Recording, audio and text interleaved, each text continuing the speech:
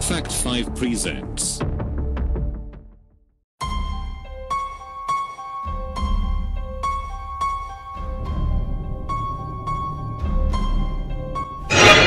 Number 5.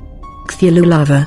The Cthulhu larvae are most generally found on Demerara Abyssal Plain, but can be in abundance most anywhere except the North Atlantic Ocean.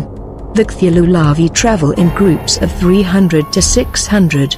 It is only a few inches long, has no face and eats mud. The abyssal sea cucumber is one of the most successful ocean-dwelling species, presumably because any predator would take one look at this thing and run home to sleep with the lights on in their parents' room. Number 4. Deep sea hatchetfish. The deep sea hatchetfish gets its name from the distinct hatchet-like shape of its body.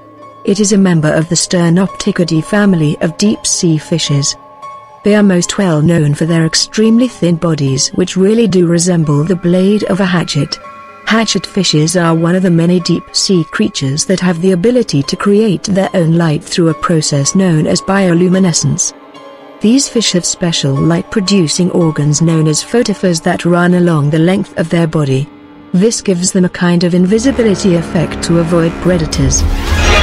Number 3. Frilled shark. The frilled shark is one of two extant species of shark in the family Chlamydoslichidae, with a wide but patchy distribution in the Atlantic and Pacific Oceans.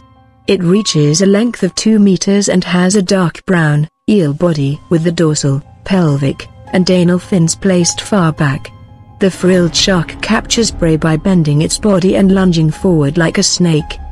The long, extremely flexible jaws enable it to swallow prey whole, while its many rows of small, needle-like teeth make it difficult for the prey to escape. Number 2. Wolffish.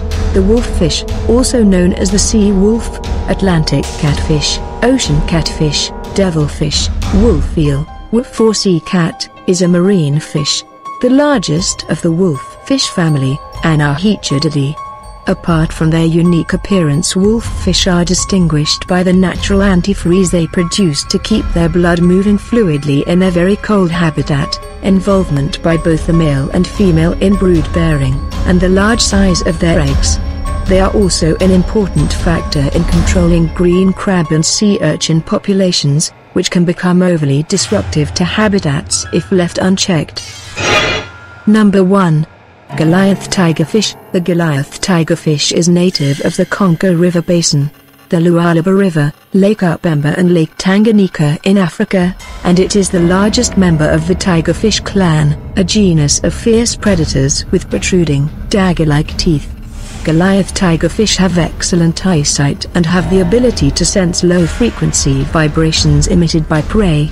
It generally circles the unlucky fish before striking with the brutality of a piranha. The Goliath tigerfish has been known to pounce on a 60-pound catfish, and literally slice it in half.